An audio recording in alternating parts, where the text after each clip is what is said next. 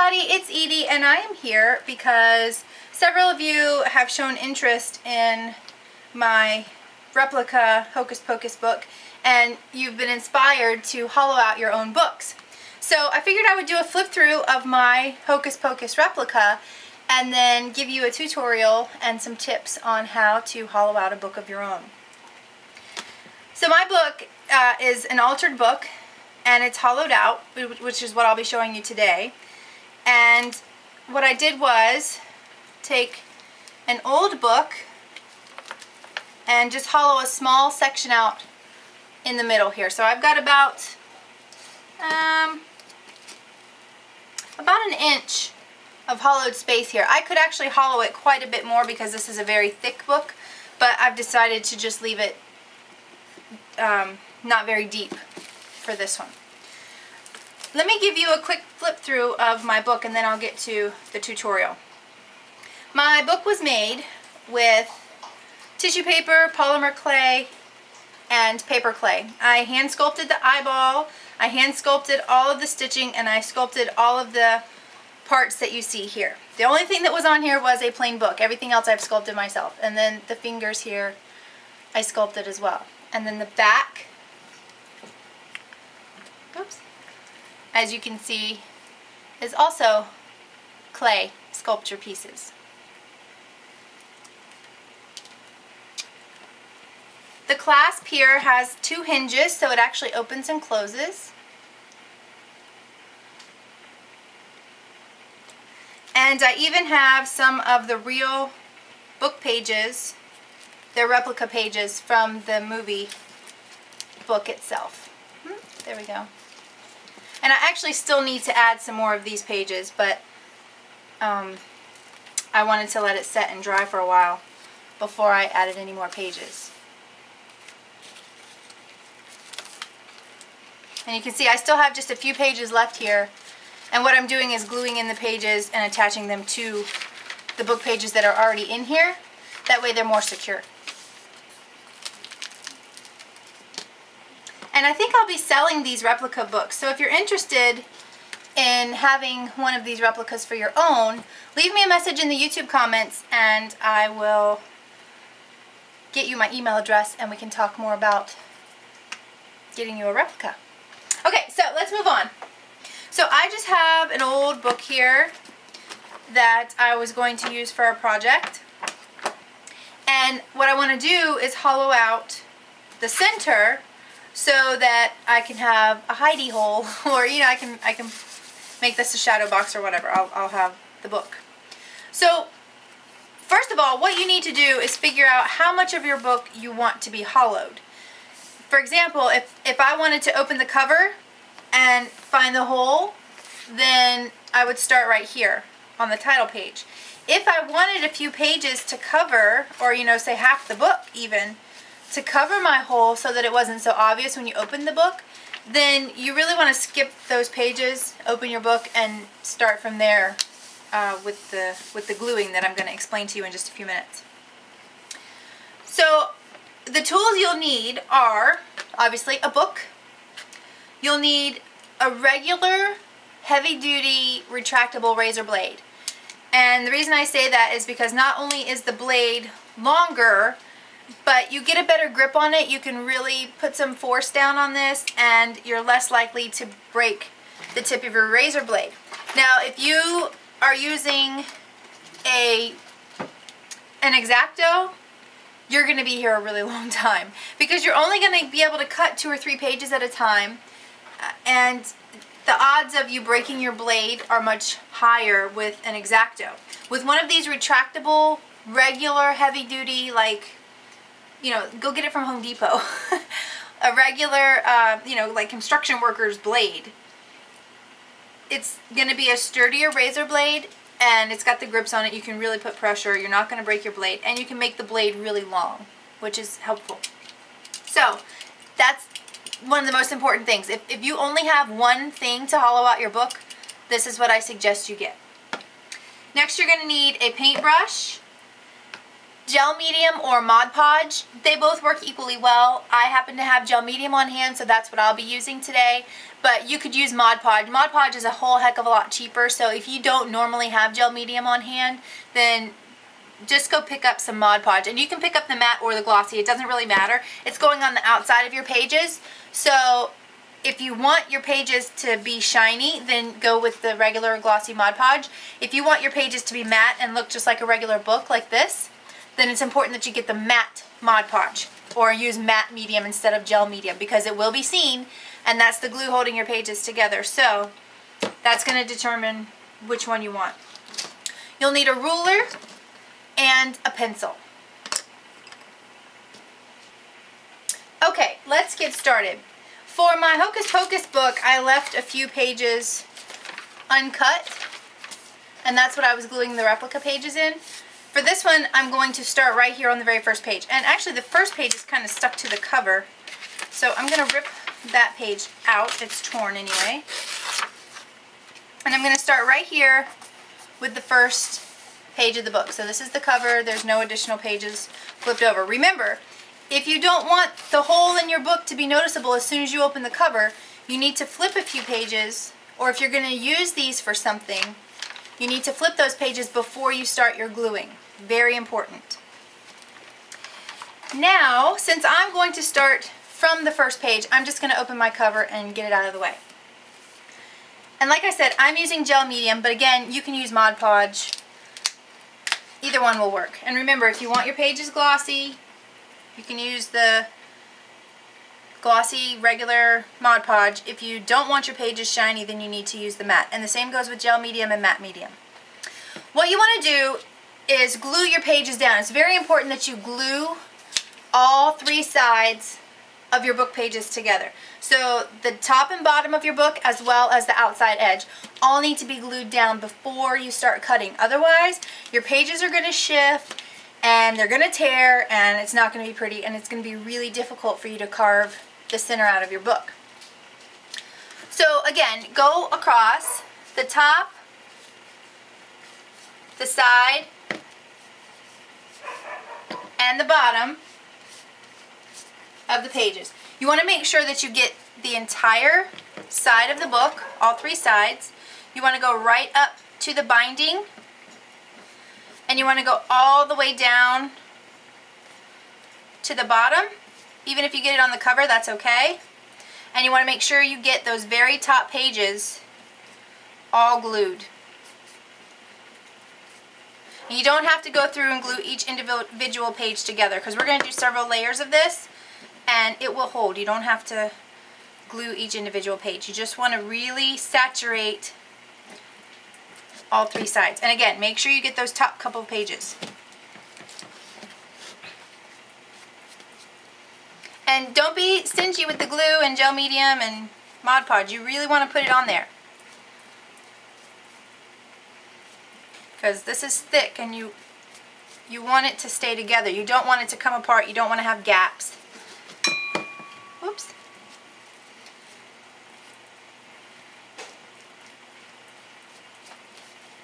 Again, go all the way to the cover. I keep hitting my lamp. That's what that dong, that's what you keep hearing.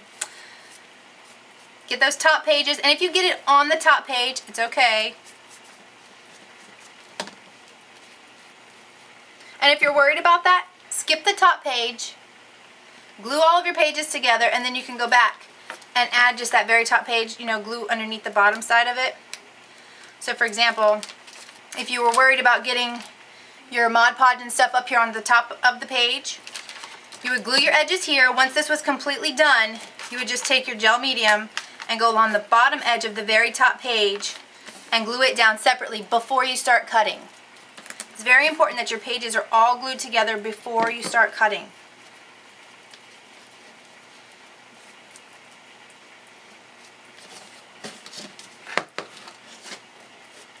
And if your book is wrinkled like this, it's okay. Push it down, get the glue in there, and then we're going to set something on top of this so it will stay in place. It's alright. Again, go all the way to the binding of your book and really push the glue down in there. If you get glue on the outside edge of your book, if you're not covering it with anything else, you need to wipe that off pretty quickly with a damp cloth so that you don't have Mod Podge and gel medium or sticky things on the outside of your book. But if you are covering it, it doesn't matter. Just keep going. Just keep gluing. Just keep gluing. Again, push these pages down while you're gluing it down. And then if they pop back up, it's okay because you've already got the glue down in there. So I have all 3 edges coated in my first layer of gel medium. So now what I want to do is set something very heavy on top of this, something that completely covers the book, because you want all of the edges to be pressed down. And if you've got gel medium up here, put a piece of wax paper down first. Then set something really heavy on top of this because you want the whole book to be compressed down. And if it's right in the middle here, that's going to be great, but it's not going to help with your edges. So you need to make sure that whatever you're putting on here completely covers. You can even close your book, especially if you put the wax paper here. Completely close your book, set something really heavy on here, and then just set it off to the side and let it dry. You can hit this with the heat gun, which is what I'm going to do, but I do highly recommend that you just let it set and dry out by itself, because that way you know it's completely dry, it's fully cured from the inside out, there's no wetness left, and you'll be able to move forward without it coming apart. So I'm going to hit this with the heat gun, and then I'm going to do 2 more coats exactly like what I just did. So all in all, see, this is why you need a piece of wax paper. So all in all, you want to do 3 coats, 3 complete coats of the gel medium or Mod Podge, whatever you're using to glue your pages down. Glue it, set it off to dry. Glue it, set it off to dry. Glue it, set it off to dry. 3 complete rounds, let it be completely dry in between each round of Mod Podge or gel medium. I'm going to go add the other 2 coats, and then I'll be back to show you how to hollow out the book. Okay, I've applied 3 coats of gel medium to all 3 sides of my book, and I had something heavy sitting on top of it, and I hit mine with the heat gun between each layer, but like I said, I really recommend you letting it set on its own to dry naturally. That way it really sets and gets hard. And you can see I had wax paper in between my cover and the front page, and that's why, because you can see even the wax paper stuck a little bit, but it kept my cover from sticking to where I had this little bit of gel medium on the top page, you know, on the edge of the top page. Alright, let's move on. Next, you want to grab your ruler and you want to figure out how big you want your hole to be. I like to come in about 1 inch, depending on the size of the book. This book is actually a little bit small, so I'll probably do 3/4 of an inch. And you just want to make a mark at that 3/4 of an inch space.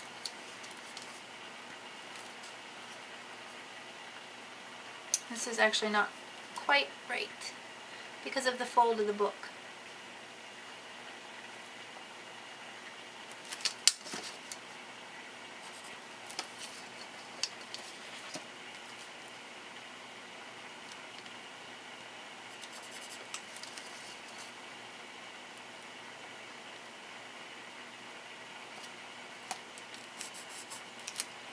Now you want to go through and mark your lines. Now if you're going to cover this top page with something, it doesn't matter if your lines are precise. You don't have to stop, you can just go all the way to the edge like that. If you're not going to cover that and you need it to be as pretty as possible, then you want to just make sure that you only draw the rectangle that you're going to need to cut. You don't want to have any extra excess lines sticking out past the top. Whoops, and I got that line crooked. Even with the ruler, I can't draw a straight line to save my life. How sad. Okay.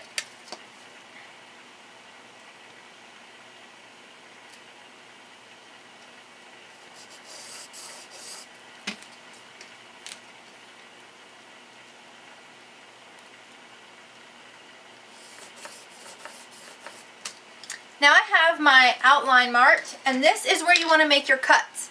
You want to make sure that your glue has had time to set If you've hit it with the heat gun, you want to let it cool for a little while, because when it's warm, it's still likely to be pliable and let loose. You want to make sure that your glue is really dry and completely set and hardened. Now you want to take your X-Acto, and I start with just a little bit to kind of get my marks going. And you really want to press. You want to make sure that you're not cutting towards your body. Obviously you're going to pull down towards you, but I'm standing off to the side of my book. You can't tell it, but you know, I'm way over here off to the side because I just don't want to take any chances of cutting myself. And you just want to go down, you know, 2 or 3 times just to get your line going. These first couple of cuts are going to be the most difficult, and they're going to be the trickiest because this is the top of your book, so they need to be the prettiest. You want to apply a lot of pressure. Try to make sure that the pressure is even. And you want to press down on your book as you're cutting. Press down on the middle and press down on your blade. You want to only cut on your marked lines, and you want to make sure that you don't go past it. So if I'm cutting, I need to make sure I stop here, because if I go past that, I'm going to cut my page and then it's going to tear off, and it's not going to be level and hollowed properly. So I'm just doing 3 cuts on each line just to get my mark, just to kind of give myself a guide, because once you get your blade down in there a little bit, you'll just follow the edge. You won't have to be so precise with it, because it will automatically just stay in the groove.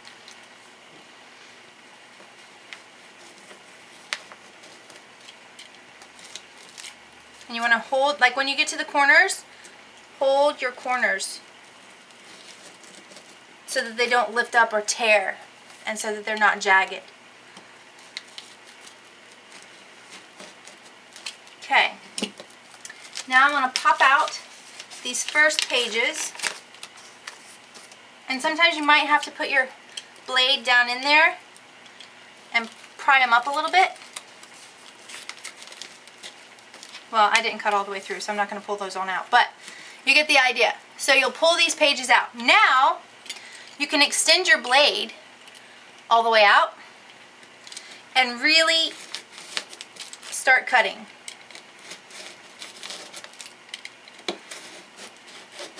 And you can press down, and this blade will go fairly deep. And that's what you want. You just want to keep cutting, and you want to make your lines as even as possible, so you just want to start at the beginning every time and go all the way down to the end.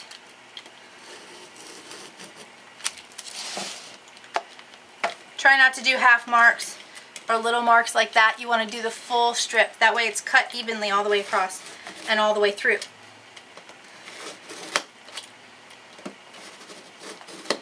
And you may want to allow for a couple of ugly pages if you do slip, especially in the beginning.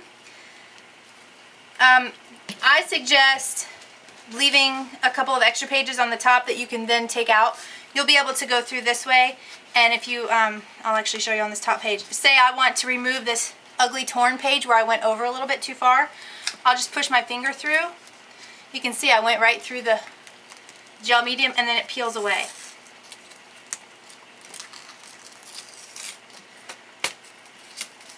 And you'll just go and remove just the top page or 2 if you tear them. If you don't tear them, then you don't have to worry about this. But it's just a little tip in case you do tear that first page or cut that first page by accident.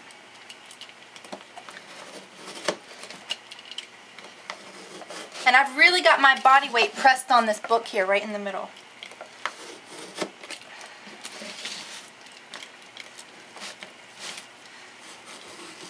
And you want to make sure that you're not cutting towards your hand. Keep your hands out of the way and keep your body out of the way in case the blade does slip. Because you're applying so much pressure, it may slip out and, you know, come down at you. So you want to make sure that your legs and everything are out of the way. Hold the book off to the side of you a little bit if you can.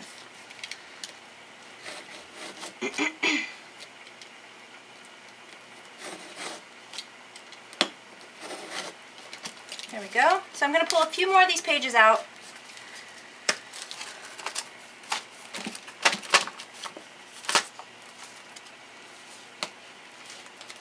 And you can see, even though I've only made basically 2 cuts, I've already got a nice hollow happening here. Now, on the corners, you might find that you get a little bit of this jaggedness. At the end, once you finish hollowing your book, you can go back, and that's when you want to do these little marks to pinpoint and get precise right into those corners.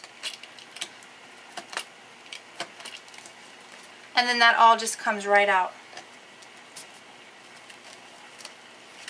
And there you go. Now you just keep going and you just keep making those cuts. Remember, all the way down from the top to the bottom. Try to keep it as level as possible and go as deep as you like. You want to make sure that you leave at least a portion of your book unhollowed, because you need something sturdy on the back side of that, and you want the book pages to show through. So you can see I've got quite a bit hollowed out already, and I've only made really 2 cuts. I made that initial cut, and then I made that first cut down, and it's actually hollowed a bit more than that. I'm just not popping those pages out, but it does go deeper than that already. Okay, another couple of tips. You may notice that there is a little bit of gel medium bubbled here, and in these grooves of my pages you'll see a little bit of gel medium bubbled. I'm okay with that, but if you don't want that there, it's really important that when you apply your glue, that when you press your book down and have your heavy thing sitting on top of it, that you take a paper towel and wipe the edge immediately. Because when you press it down, that's when that gel medium is going to smush out, and that's when those little bubbles are going to occur. So if you wipe them with a paper towel, it will smooth the glue back into place, but it also removes those bubbles. So that's just a little tip. Also remember to keep the wax paper in between while it dries. That way both of your covers don't stay glued too. And for the back cover, mine is sticking because I've applied a good bit of gel medium. You want to make sure that you're liberal with this gel medium or Mod Podge, whatever you're using. You want it to be nice and juicy and thick on there. Don't be stingy with the Mod Podge and gel medium. You want these pages to stick together. My back cover here is glued on just by going over my 3 sides here with my gel medium. If you're concerned that your back cover is not going to stick, or if you find that your back cover doesn't stick, simply glue it, open the inside of it up, add your glue, close it, and stick something heavy on top of it, and that will keep your back cover nice and secured and tight. And there you go. That's how you make a hollowed book. It's really easy. It's not even that time consuming. The longest part is really applying the glue and making sure that each coat is dry. And then hollowing out the pages doesn't take all that long. You just want to be really careful, and it's a matter of how thick your book is. The thicker your book is, the longer it's going to take to hollow out, but it really doesn't take very long. You can hollow an entire book in less than an hour. So I hope this was helpful. If you have any questions, leave me a comment in the, down there, in the YouTube comments, and I'll do my best to answer them. And I think that's it. I'll see you next time. Mwah! Bye!